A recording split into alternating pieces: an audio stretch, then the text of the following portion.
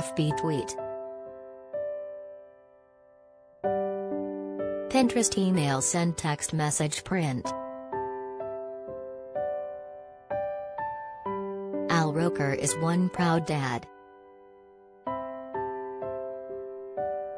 On Sunday, Al shared a video of his son Nick delivering a sermon at St. James Church in New York. I wanted to share just a small part of our son, Nick's, sermon today at church, the 67-year-old Today anchor wrote in a caption on Instagram. I could not be prouder of who he is and what he has accomplished. His parents are proud and I know his grandparents are looking down and are even prouder, he added. In the clip, Nick spoke about his recent accomplishments, including the time he had spent at the church.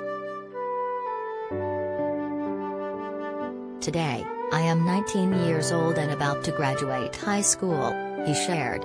I have a learning disability, and I have worked extra hard to get to this point. This last semester, I earned all A's on my report card. He continued, it feels really good, but my accomplishments haven't all been about school. They have also been about perseverance here at St. James. Noting that his experience in school at times can be challenging, he explained it was the opposite when it comes to the church. I have always felt loved and supported here, he explained.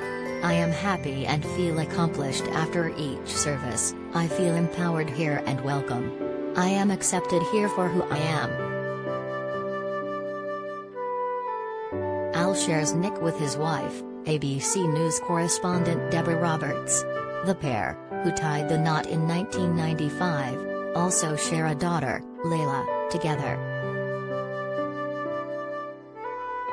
Al is also a dad to daughter Courtney, 35, from his previous marriage to producer Alice Bell. Last December, the pair announced Nick was accepted to college. Sharing the big news on social media, Al posted a heartfelt clip on Instagram of the incoming freshman telling his parents about the news as they stood off camera. I got accepted, Nick proudly announced. I'm not even kidding.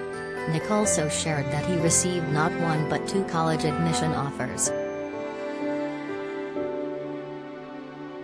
I'm excited, he revealed before high-fiving his father and giving his mother a tight hug. Meanwhile, Roberts, 61, also shared her son's exciting life update during her appearance on an episode of The View. She told the audience she had asked for Nick's approval before revealing the news. He has accomplished so many things. He has gotten a black belt in Taekwondo. He swam competitively, Roberts said. He tried to train for the marathon, although he changed his mind. I got his permission to talk about it because that is his private business, but he is so excited and we are too, she concluded.